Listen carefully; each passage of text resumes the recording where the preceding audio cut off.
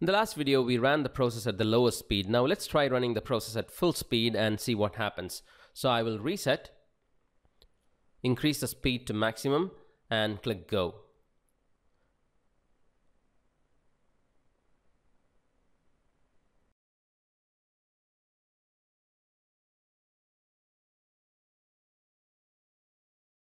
Okay, we got this error which says failed to perform step 1 in write stage enter input value on page enter input value. No elements match the supplied query terms. Now let's understand this error exactly. So we will copy this error and paste it on a notepad. Then click OK. Then let's open this action page by right-clicking on it and click View Action in Object Studio.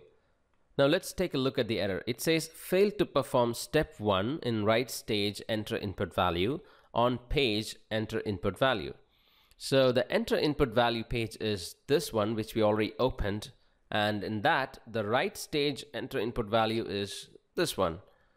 And the step 1 is nothing but if you double click this stage, you can actually have multiple steps under this action tab which will be performed one after the other. So the step 1 is basically the first step. We only have one step here. So that's what it says. Failed to perform step 1 in write stage enter input value on page enter input value. And the reason is no elements match the supplied query terms, which means Blue Prism is not able to find this input value element, which is basically the input field where we enter the amount.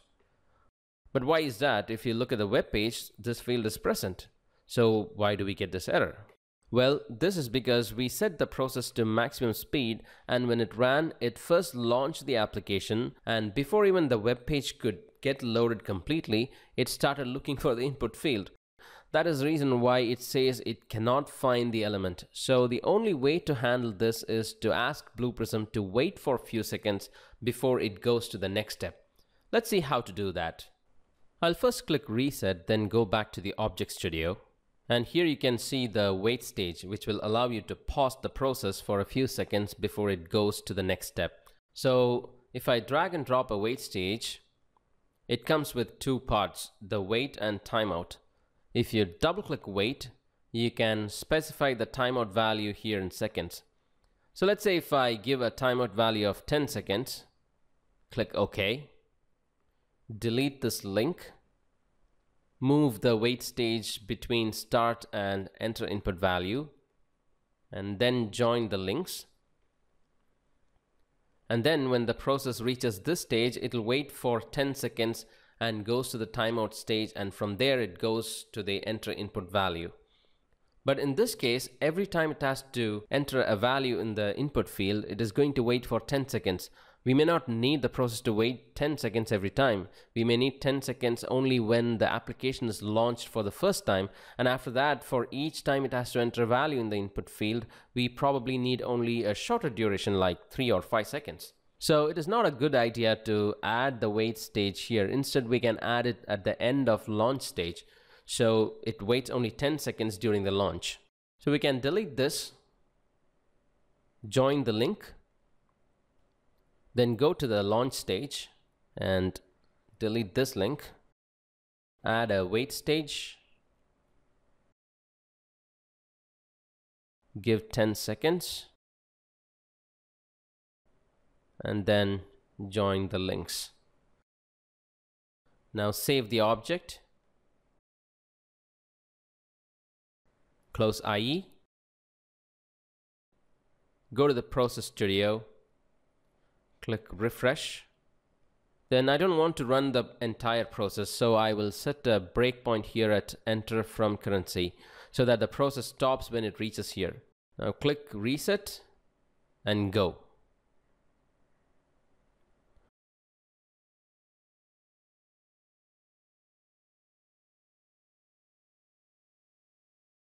Okay, the process stopped when it reached the breakpoint. If I go to the web page, I can see that the value entered successfully. So basically after the launch stage, it stopped for 10 seconds before it proceeded further. Now how do you decide this timeout value, whether it should be 10 seconds or 15 seconds or just 5 seconds? This time it worked fine, but what if the web application is really fast and we don't need 10 seconds, which means we are wasting a lot of time unnecessarily waiting.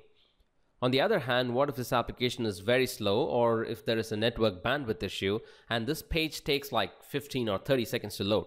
We will end up again with the same issue where Blue Prism will throw an error stating that it is not able to find the element.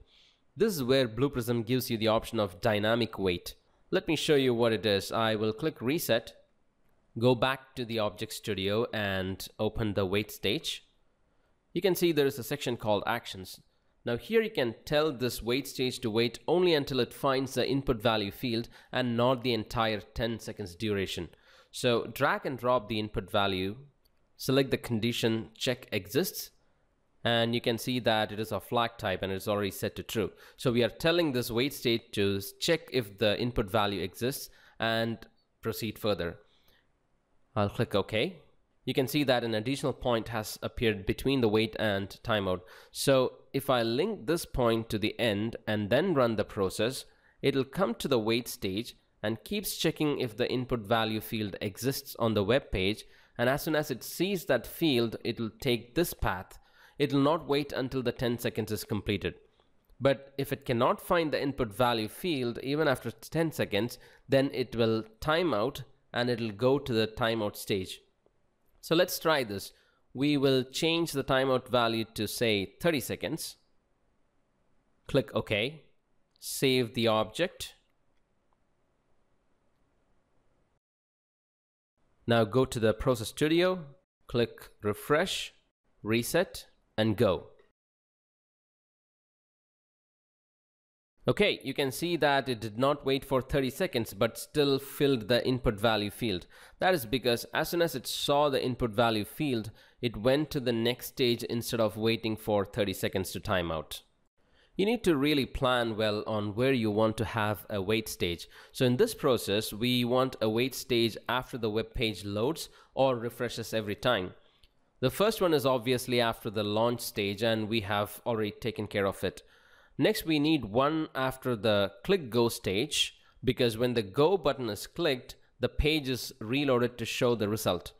So I'll click reset, go to the Object Studio, and in the click go page, I will delete this link and drag and drop a wait stage.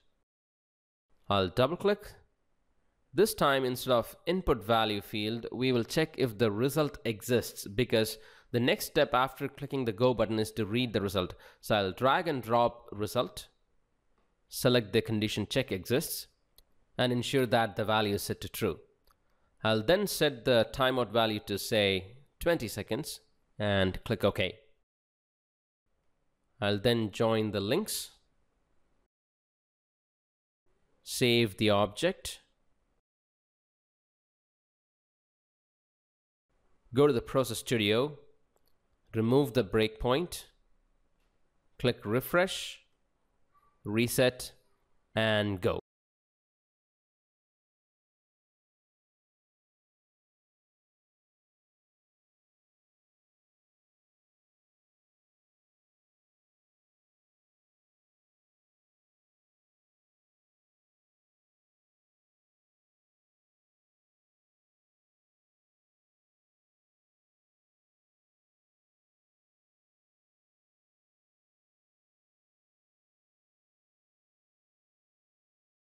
Alright, the process got completed so quickly. I'll click reset and let's see what the result is. Here you go. The result definitely doesn't look accurate. You can see the values are just repeated. Let me tell you why this happened. I will first resize Internet Explorer a little bit so I get to show you both the windows side by side. Now in the click go page, what we are telling Blue Prism is to click the go button and go to the wait stage, wait there until this result text appears, and then end this action, which means it'll go to the next action, which is read the result. But the problem is when the go button is clicked, the web page takes a second to even start loading the page. So there is a time delay between clicking this button and getting to this white screen. But before it gets to the white screen, The previous result is still there, and Blue Prism will think the result has already appeared, and that's why it moved to the next stage, which is read result. And that's the same reason why it copied the same result over and over.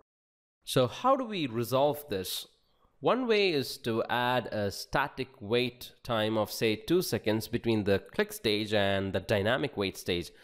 But there's a better way. When the result gets loaded after you click the go button, you can see that this area displays the input value and the from currency which we entered into these fields. So instead of checking if this result exists, what if we can check if this number and the currency matches the one that we entered here? That will be a better way to accomplish this. So we will capture this element and ask the wait stage to check if this element exists and if it matches with our input value and from currency. So I'll go back to the application modeler, launch the application,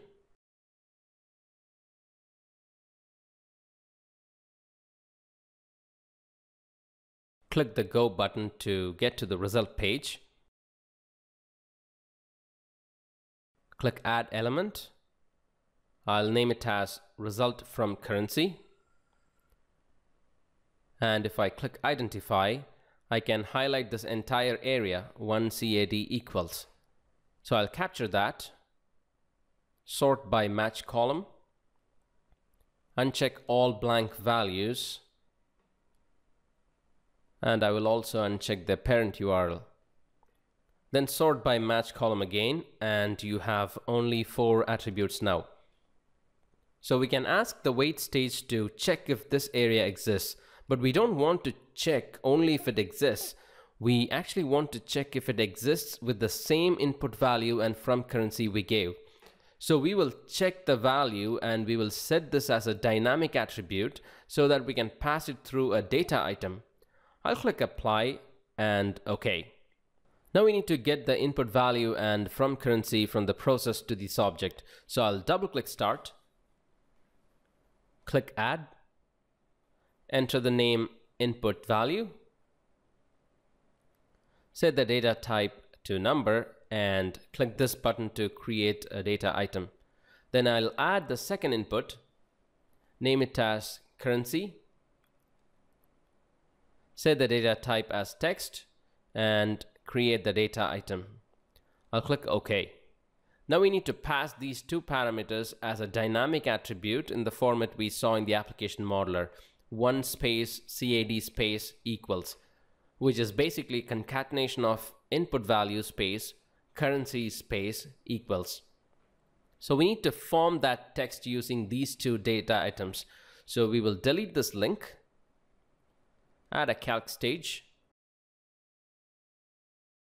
drag and drop input value, put an ampersand character which is used to concatenate text, and we need to add a space. So we will put a space between double quotes, then ampersand, drag and drop currency, again an ampersand, then a space followed by equal to within double quotes. So it will take the input value, which will be a number that we give, add a space, then add the from currency, and then add a space followed by equals. We need to store this in a data item, so I will type the name as result from currency and click create. Now let's join the links.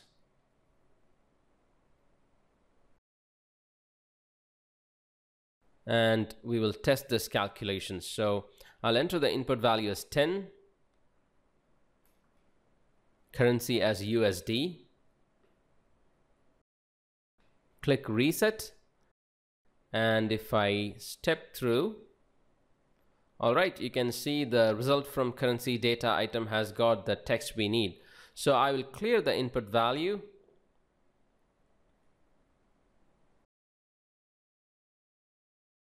and currency,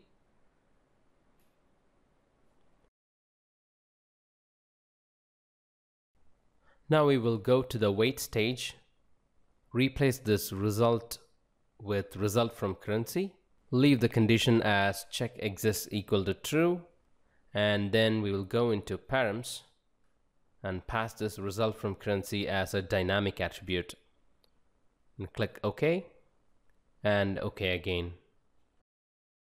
and we will save the process.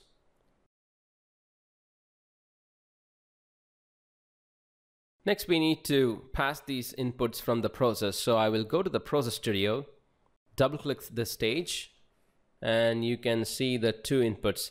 I will enter the value for input value as input collection.amount, and for currency it will be input collection.currency. I'll click OK and we will save the process.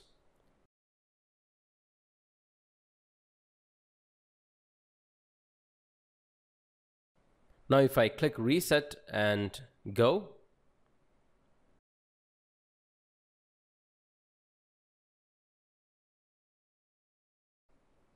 you can see that it is still fast. At the same time, waits for the fields to appear and only then it moves to the next stage.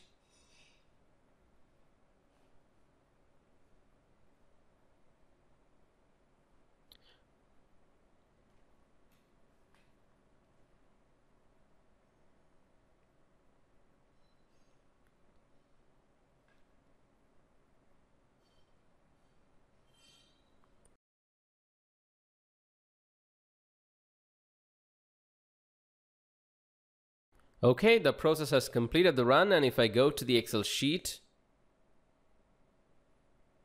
excellent, it has captured all the values accurately. So I hope now you have a clear understanding on how to use wait stage and dynamic attributes. In the next video, we will talk about exceptions.